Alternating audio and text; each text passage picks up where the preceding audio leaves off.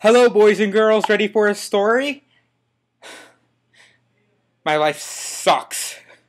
So, in case this is in response to the most recent FML status, where I actually spelt out FML, because this is pretty deserving. I'm sorry, Mom, I know you're very against this, but once you hear this story, you will 100% agree with my choice of language in this situation. I'm coming back from dinner, eating with Andrew and Ashley, and I'm walking onto the elevator. I am swinging my keys like this. Just like this.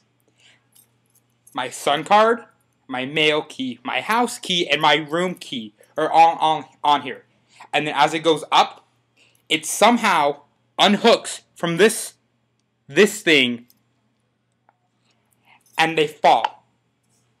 And they fall down in the crack of the elevator where the doors are. Now, let me show you how big that crack is. That crack is like this big. Okay, that actually looks kind of big. Let me pull it out. There we go. That makes it look actual size. It is like that wide. And my keys didn't even hit the sides. They just went straight down. Straight down. I was actually in shock. As I got on the elevator, I had nothing to say. Even though Ashley was like on the ground laughing with tears in her eyes.